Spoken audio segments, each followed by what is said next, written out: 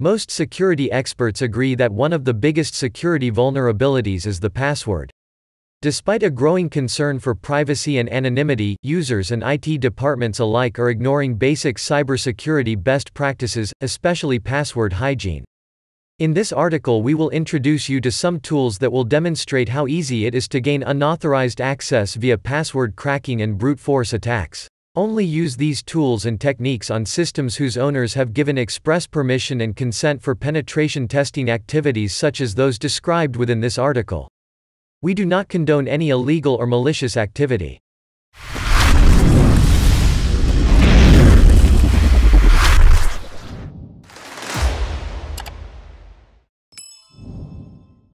Let's take a look at the tools we will be using for this demonstration. Hydra is a password cracking tool used to perform brute force dictionary attacks on remote systems. It is available on many different platforms such as Linux, Windows, and even Android.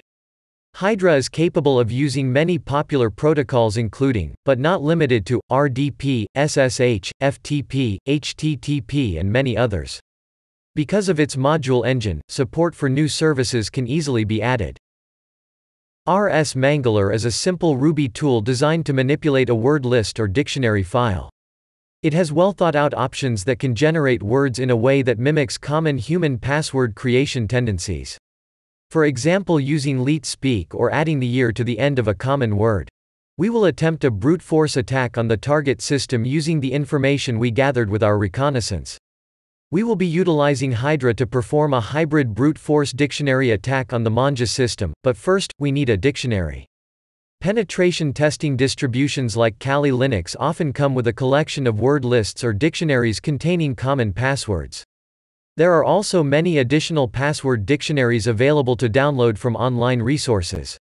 In this example, we will be using the information we already have about the system to build our own word list.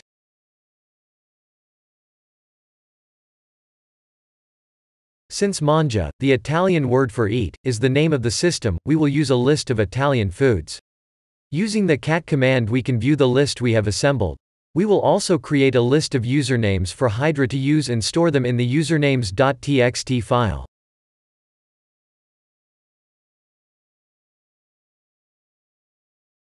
Here we will be passing a few options to Hydra. The first option is -v for verbose output. Then -l followed by the file containing the usernames we want to try.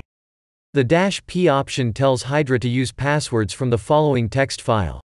The -t1 option allows only one task to run at a time to avoid security features that may shut down a high volume of attempts. The last option, -f, tells Hydra to stop when a successful username and password combination is found. Got it? Great, now let's make our first brute force attack attempt.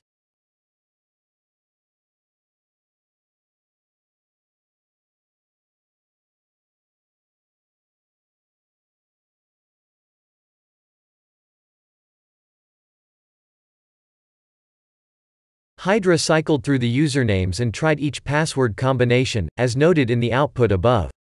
Unfortunately, this attempt failed to find valid credentials. The most likely cause of our failure was that the passwords we chose were too basic. But, how can we add complexity? This is where RSMangler comes in.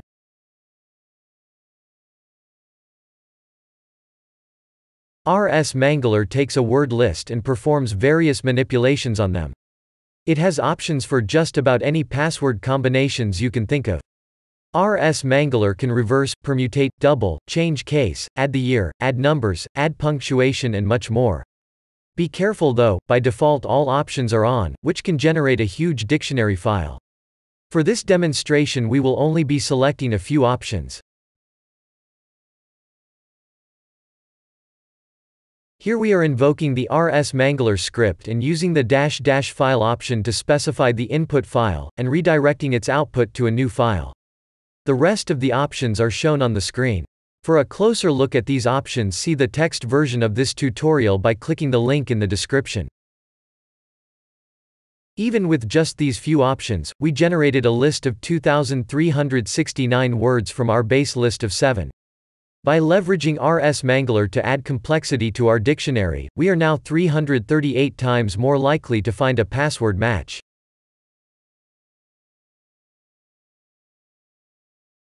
Now that we have a more robust password list, we can launch another brute force attack attempt to crack the password. This time we will pass the new mangled password list to Hydra and hope we get a hit. This can take some time, even with the limited credential combinations that we are using. We have 2 usernames and 2,369 possible password combinations, so we will have a total of 4,738 login attempts. Not the most subtle attack, but that's an article for another time.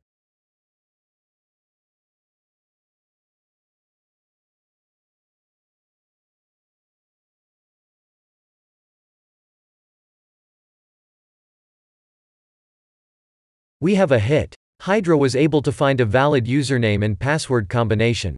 Now we should be able to log into the system with John's credentials. Let's give it a try.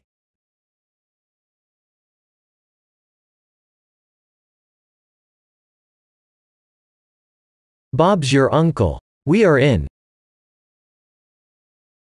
In this article we were able to demonstrate how to use Hydra password cracker and RSMangler to launch a hybrid brute force dictionary attack on a remote system.